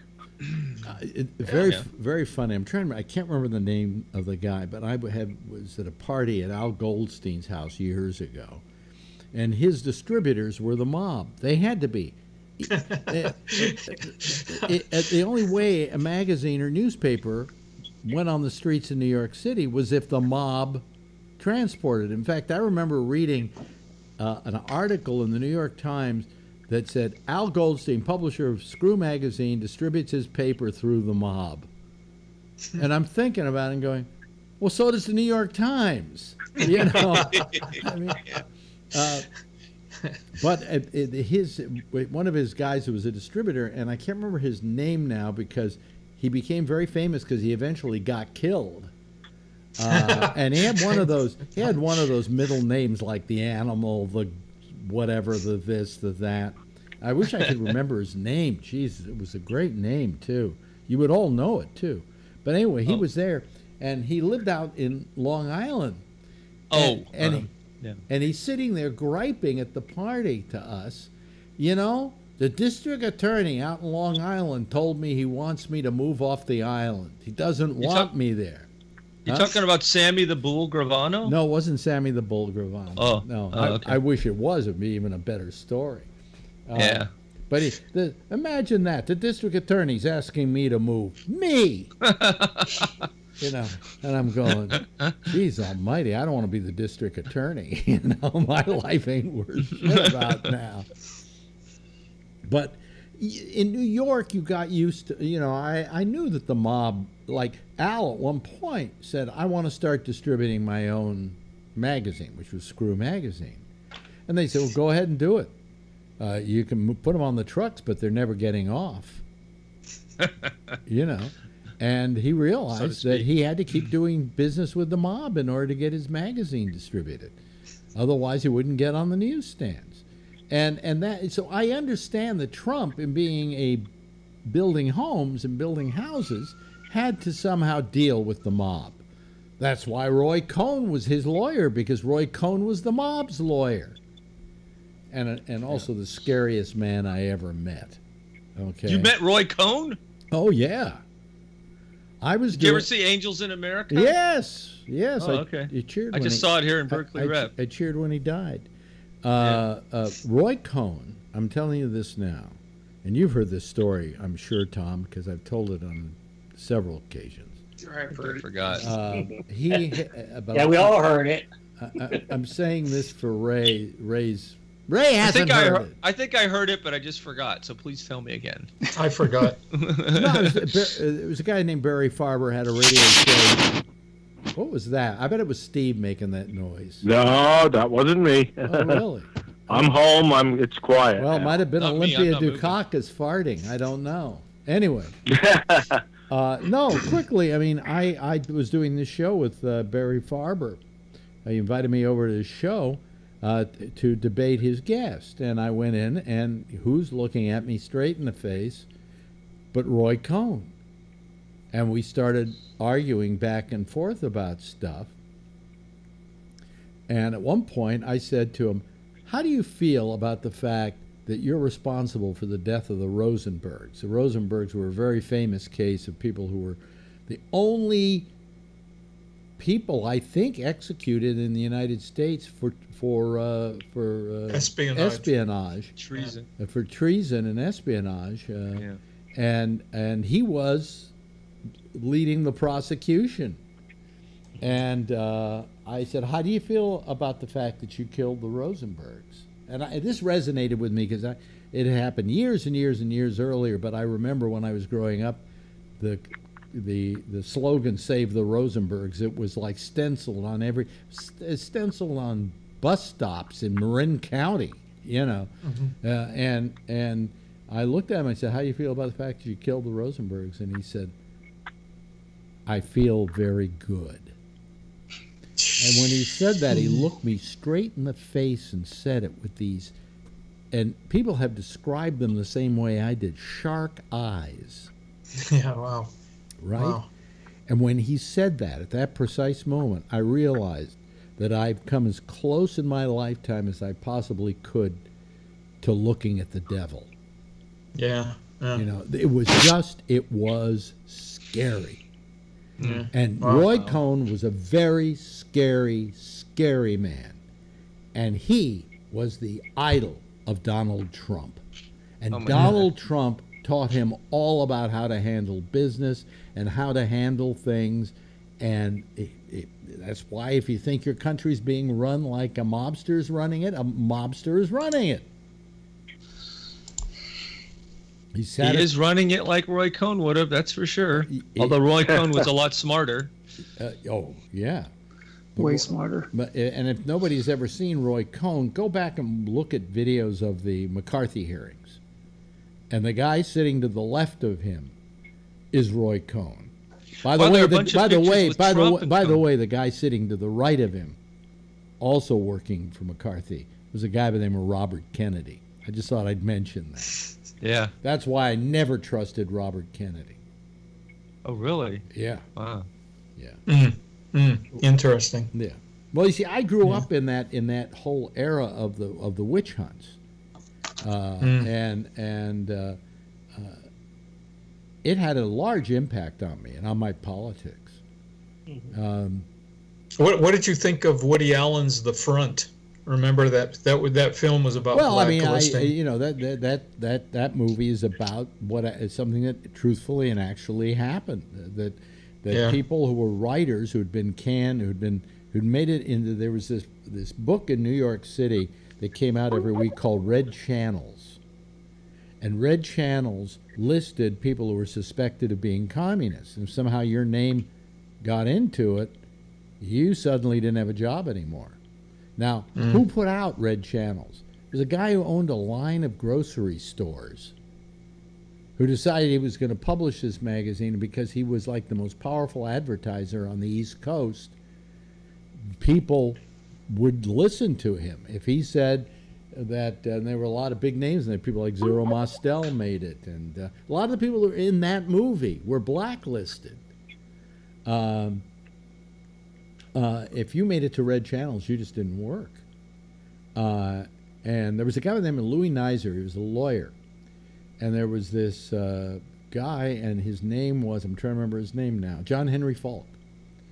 And he suddenly showed up in Red Channels. And Arthur Godfrey was the biggest thing in radio in those days. He was considered the successor to Arthur Godfrey. He was that good, that big, that important. And as soon as John Henry Falk made Red Channels, he was blacklisted. Wound up having to move back to Texas and work in some Texas radio station. And Louis Nizer at the time sued the guy who ran Red Channels, who ran these grocery stores, sued him for like $3 million, which at the time, when it was finally, he was found guilty, was the largest legal settlement in American jurisprudence. Now, you think about $3 million today and you go, come on, that guy's suing for billions. But back then, $3 million was a lot of money, and it put the guy out of business. So that movie resounded with me because I knew about Red Channels, and I knew about that whole period of people whose whole careers were ditched just simply on the inference, Zero Mostel has a line in the picture, Jesus Christ, I didn't know she was a communist. I just wanted to get laid. And that's really the truth. That's what happened back in the day. There were other people like the writer, what's his name? The screenwriter. I'm blanking on it too. Who I interviewed years ago. He wrote Spartacus. You're not talking about Arthur Miller, are you? No, I'm talking about he wrote Spartacus. He wrote the screenplay for Spartacus. Oh. Yeah, right. Hold on a second. I'll get the name. Spartacus. Oh, come on. I typed something. Go in there. Spartacus. Okay. Had a catchy name. It starts with a T. Let me see here. Spartacus T. Name is Dalton Trumbo. Dalton Trumbo, yeah, right? Dalton Trumbo, Yeah. and I interviewed him years ago, and he was kind of a hero of mine. You know, I mean, he survived it by writing. He wrote a screenplay for a movie called The Little One or The Littlest something or another, and it won the Academy Award for Best Screenplay. And because he did it under a false name, nobody ever picked up that Academy Award, and still hasn't to this day. Yeah, interesting. I think the Academy has since sent it to his relatives. But the people's lives were completely ruined by blacklists. And there's a huge list on Wikipedia of all the people on just in Red Channel. It's huge. Give a couple of names. Names we know. Well, I'm Arthur Miller, of course. Lee J. Cobb. Stella Adler, Uta Hagen. Uta Hagen? Yeah. Wow. Howard Koch, screenwriter. Gypsy Rose Lee. I'm just trying to find people you'd know here. Burgess Meredith, Arthur Miller, Orson Welles. Wow. Paul Stewart, Pete Seeger, the folk singer. Well, of course, he would be. He'd probably be at the top of the list. Of course, he's on there. I mean, I can go on and on. There's all a bunch of people you know on here. Orson Bean. Remember Orson Bean? Orson Bean. Yeah, he was on the Hollywood Squares. I'll tell you why Orson Bean. I'll tell you why Orson Bean made the list. Is because at my union, SAG, or not SAG, AFTRA, they had a slate of people running for the union. There was the pro-Red Channels group, who was represented by, are you ready? Bud Collyer, who was the voice of Superman on radio. And Orson Bean, who was anti-Red Channels, and he won and became the president of the union. And that's why he's on that list. You know, I don't know why Orson Welles made it, but you know.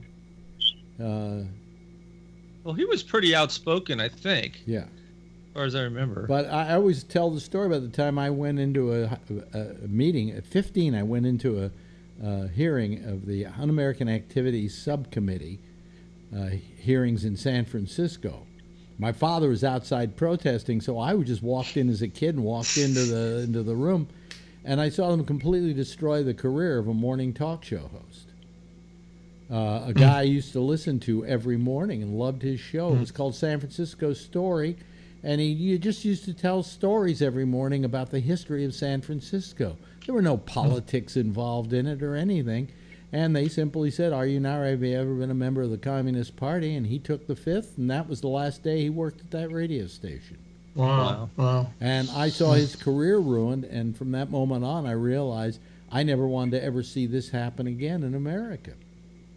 So whenever I see anything that reminds me of it, you know, and sometimes the Me Too movement reminds me of it, where people are being accused of something without benefit of any kind of trial or even specifications made, you know, I tend to get a bit squeamish about it. So and they've been blacklisted. Yeah. It's already happened. Well, I mean, let's be honest about it. And I know people are going to find this hard for me, you know, when I say it, but a guy like Kevin Spacey, is he literally guilty of something, or is he being blacklisted? Well, he's probably being blacklisted, I would think. Yeah, we'll never know at this point because there's no due process. Well, that's what I'm saying. There was no due no due process where the communist hearings were concerned as well, and yet people lost their jobs and didn't work for years And maybe Charlie Chaplin too was on the list. I was in San Francisco. I was a kid. I was old enough to go into a place that served alcohol. I went with my father to the Hungry Eye, which was a nightclub in San Francisco, to see Irwin Corey. I remember it. And my father said, "See that spotlight?" I said, "Yeah." He says, "You know who's running it?" And I said, "No." And I think the name he said was Alfred Bieberman. He said he was one of the Unfriendly 10. Now he's running a spotlight at the Hungry Eye. Oh. You know, my father was a real lefty, so he would always bring that kind of crap. I was a red diaper baby if there ever was one, you know. And I asked my father once, I said, "Were you ever a communist?" He said, "No." And I said, "Why not? Politically, you're really to the left." And he said, "Because I realized that when people wanted me to join the Communist Party and be part of the Communist Party, that the only people that the Communist Party was going to help was Russia. It wasn't going to help America. And so I didn't, if somehow it was going to help America, then maybe I would have joined it. But it wasn't going to help America, so I never joined it. But it was kind of the elitist thing back in the 30s to be a member of the Communist Party. And then come the 50s, everybody's going, "Have you ever been a member of the Communist Party?" Well, yeah, back when I wanted to get laid, you know. So it's really, it's one of the uglier points in our history. So when The Front came out, I knew what it was about. It was amazing. It was a great film. Yeah. You know, The Front. I wish they'd make more films like that. They don't. Denny Lehane, who wrote Mystic River, got a great book called The Given Day. Wonderful, wonderful. You make that movie. You go ahead. You make the movie. Yeah. Meanwhile, the people who want to make money are going to make another Defenders movie. Yeah, You're right. I mean, You're right. They're going to make. Movies in theaters now are not movies. They're amusement park rides. And that's a good point. So if that's what movies have become, that's what movies have become. This kind of stuff belongs on net. Thank God there's Netflix and there's HBO and there are places where they can tell these stories. Yeah, right. You're right. But don't ask a movie company to pay for that. They won't do that. No. They want to know how many asses they're going to put, how many seats they're going to put, asses they're going to put in seats. I don't even know how some of these movies. My wife wants to go see The Black Klansman. And I want, why? It's going to be on HBO in 3 months or Netflix or someplace like that. Why do we have to see it now? And I can't imagine that if you walked into the theater, it was going to be packed with people. Yeah. Because if you got special effects in 3D, did he do it in 3D? I don't think so. So I mean, there's a reason to go to a theater, and and that's for a big budget, kind of like blowout special effects 3D film. But for the smaller films, wait 3 months, sit home. You're at home, you can watch them on your screen at home. They're going to look great, Yeah. And in fact, I wait for the big ones too now because it looks great on my 4K, which is exactly the resolution they project at the theaters now. So it's just a big 4K TV set you're watching. One thing I like about the theaters is the sound still, if they do it right. Yeah, but I got great sound in my place, too. Oh, I don't. I got the surround sound, the whole thing. No, I don't miss a bet. I don't want to have... Listen, I don't want to have to leave the house if I don't have to, okay? Yeah. Boy, thank you, everybody. I've gotten to some areas tonight that we don't normally get into and allowed me to tell some stories for the 84th time. So that's good, too.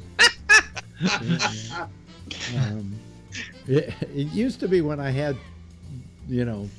tens of thousands of people listening to me every morning, I could tell the same story over and over again, and people would not hear the same story all at once, right?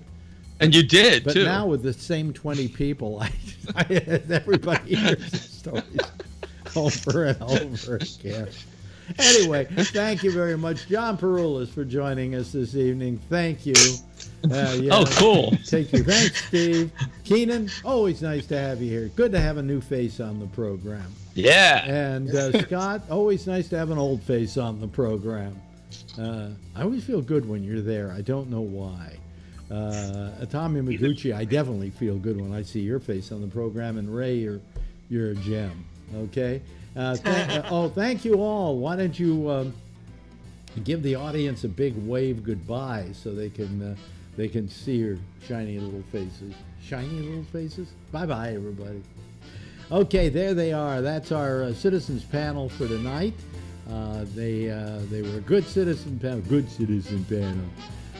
And we'll be back again, next time. In the meantime, I do want to say to you that the intersection is next, and that's followed at 1 o'clock in the morning by Connections.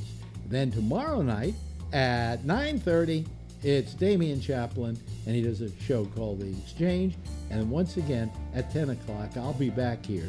Same time, same station in life. In the meantime, if you see her, be sure to tell her I love her. Bye-bye.